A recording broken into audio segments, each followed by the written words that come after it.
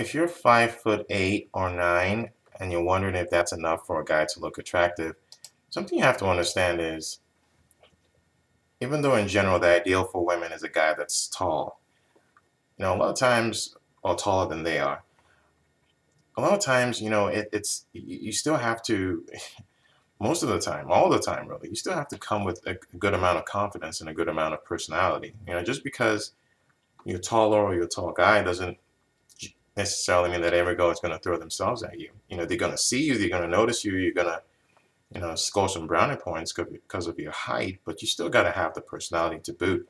So don't be worrying so much about whether 5'8" or 5'9" is enough to be attractive. Of course it is.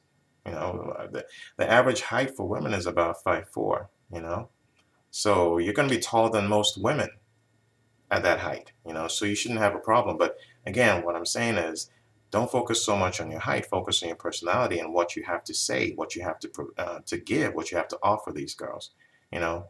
That's also important.